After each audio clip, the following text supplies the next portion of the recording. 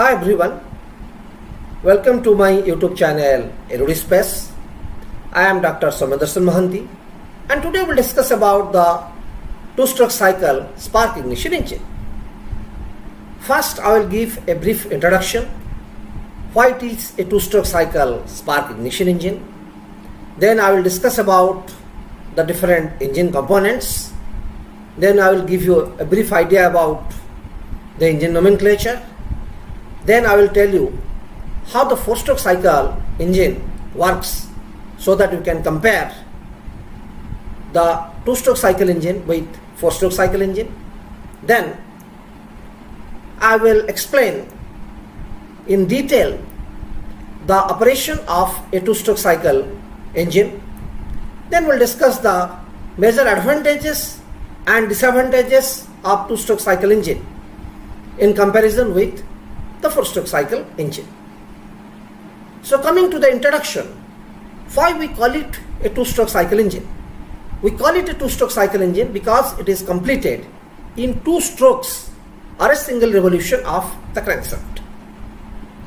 We call it a spark ignition engine because the ignition of the compressed air-fuel mixture takes place by means of an electric spark.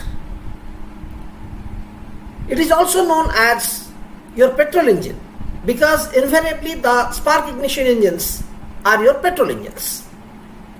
We call it an internal combustion engine because the combustion of the fuel takes place inside the engine cylinder, unlike the steam engine, which is an external combustion engine, because in that case the combustion of fuel takes place outside the engine cylinder. Now we'll discuss the essential components of the two-stroke internal combustion engine. Some of the components are shown in the figure and some are not shown, but I will explain in detail the function of each of the components.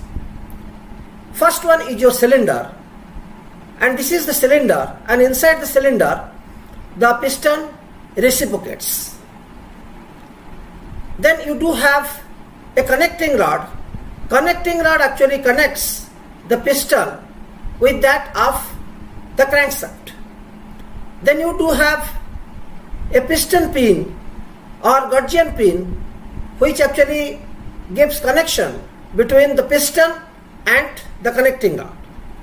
Then you have the crankshaft which rotates inside the crankcase.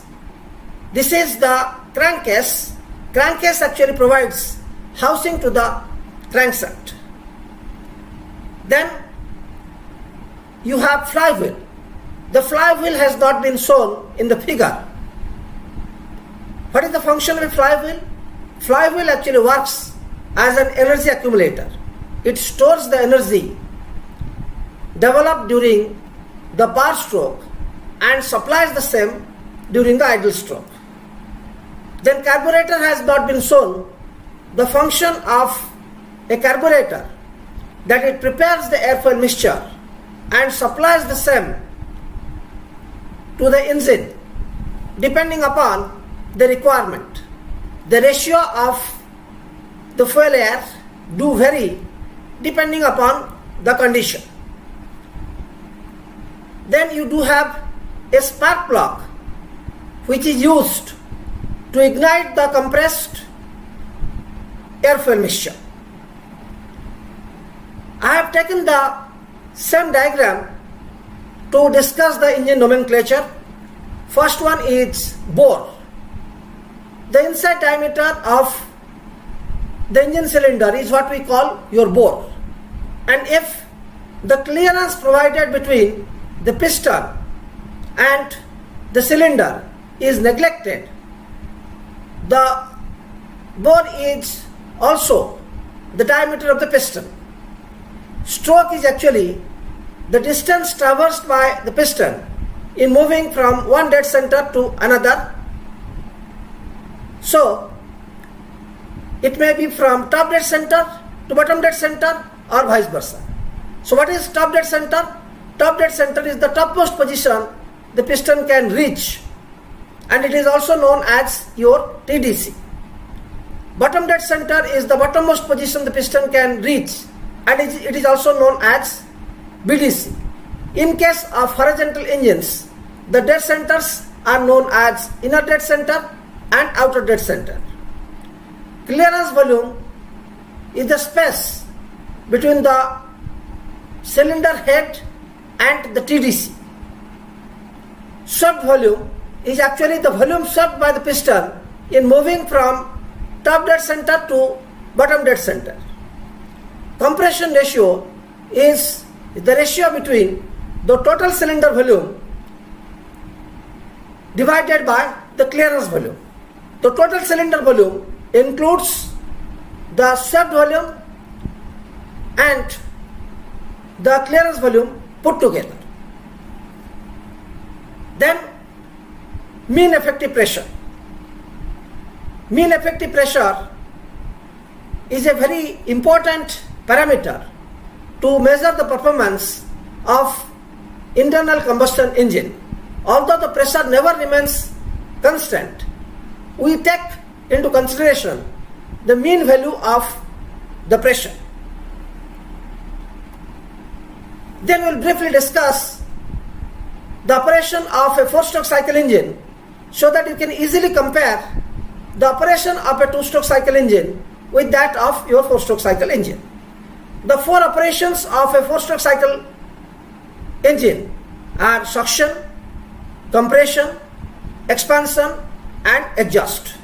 In suction, the piston moves from TDC to BDC, and as the piston moves from TDC to BDC, the inlet valve is opened, and as there is increase in volume, there is drop in pressure. As a result, the air fuel mixture prepared in the carburetor is drawn into the engine cylinder through the inlet valve, and the process is completed once the piston reaches the bottom dead center position. The second one is known as your compression stroke. In the compression stroke, the piston moves from BDC to TDC, thereby compressing the charge to the clearance volume. And during the compression stroke, both the inlet and exhaust valves are in closed position. And just before the compression process is over, the spark plug gives an electric spark, which is actually used to ignite the compressed air fuel mixture.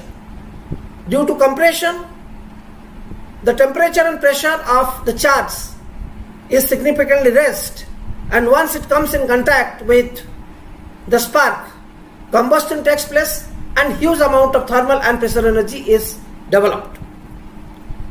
So in expansion stroke, both the inlet as well as exhaust valves are in closed position, and due to combustion of the air fuel mixture, huge amount of thermal and pressure energy is developed, which pushes the piston to move from TDC to BDC.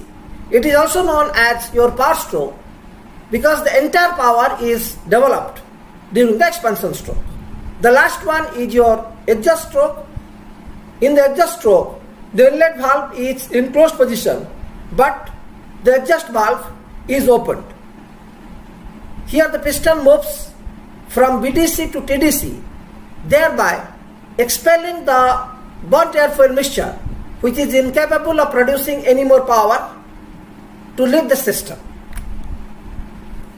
We have discussed the 4-stroke cycle engine so that you can compare the operation of a 2-stroke cycle engine with that of your 4-stroke cycle engine. The 2 strokes in case of 2-stroke cycle engine are known as upstroke and downstroke. So this is an operating 2-stroke cycle engine. So when the piston is moving from BDC to TDC, this is known as your upstroke. And when the piston moves from TDC to BDC, it is known as your downstroke. Already we have discussed the different components, but to brush up your memory, let me see the different components. You do have a spark plug here.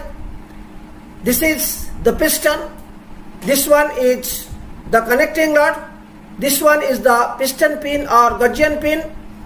Then you do have the crankshaft, and you do have 3 ports: inlet port, then exhaust port, and then your transport port.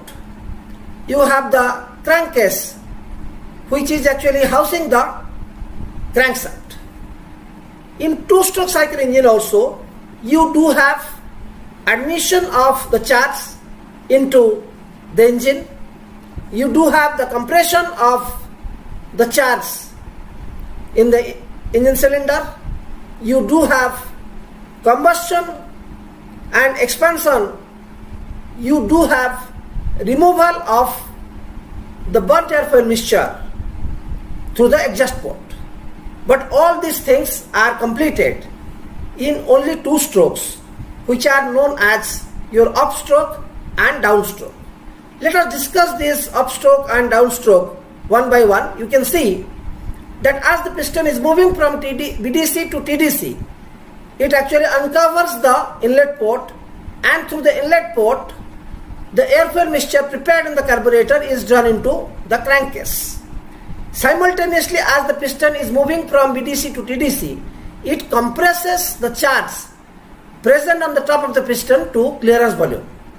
How the charge actually enters the top of the piston, that we'll discuss in the downstroke. In downstroke, as I've already told you, that piston moves from TDC to BDC. So as it moves from TDC to BDC, it uncovers the exhaust port, and the burnt airfoil mixture is removed through this exhaust port. In the same process, as the piston moves from TDC to BDC, it actually uncovers the transfer port, and the compressed charge from the crankcase enters the top of the piston through this transfer port. So in this way, you have suction, compression, and expansion, as well as exhaust, taking place in 2 strokes or single evolution of the crankshaft. Now, after seeing this, you can easily visualize how the two-stroke cycle engine actually operates. Now we will come to the major advantages and disadvantages of two-stroke SI engine in comparison with the 4-stroke SI engine.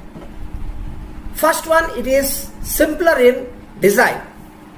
I have already told you that you do not have valve arrangement when it comes to two-stroke cycle engine. You do have the port arrangement. So as valve arrangement is not there, there is no question of valve actuating mechanism. Due to this, the two-stroke engines are simpler in comparison with the 4-stroke cycle engine. The two-stroke cycle engine is more powerful compared to the 4-stroke cycle engine. All of us know that in two-stroke cycle engine, in 2 strokes, you are having 1 power stroke. So definitely, more power is developed in case of two-stroke cycle engine compared to 4-stroke cycle engine. Theoretically, it is twice the power that is developed in case of your 4-stroke cycle engine, but in actual case, it is less than that. It is cheaper. You do not have valve arrangement, you do not have valve actuating arrangement, so as lesser number of components are there, it is cheaper in comparison with the 4-stroke cycle SI engine. Coming to the major disadvantages, it gives less fuel efficiency.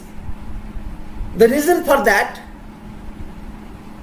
is in case of 2-stroke SI engine, you do not have a separate stroke for exhaust. So some portion of the charge leaves the system without being burnt. So for that reason, it gives less fuel efficiency compared to the 4-stroke cycle engine.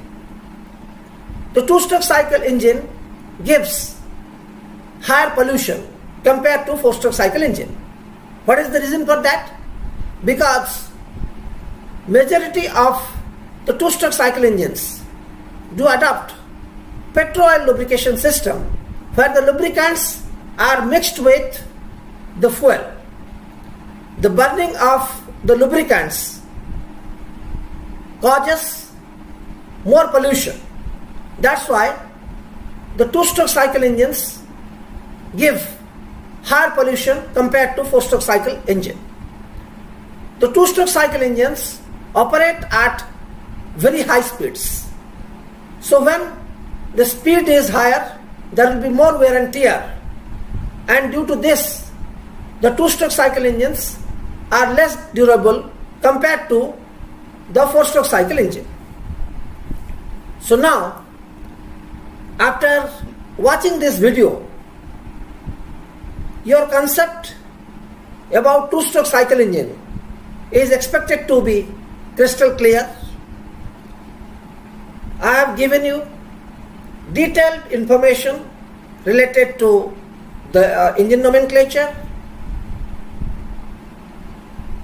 the components, the operation of four-stroke cycle engine, the operation of two-stroke cycle engine in details, the advantages as well as disadvantages. I must extend my sincere gratitude for watching this video. Please do like and comment on this video. Don't forget to subscribe to the channel if you have not done so. Thank you.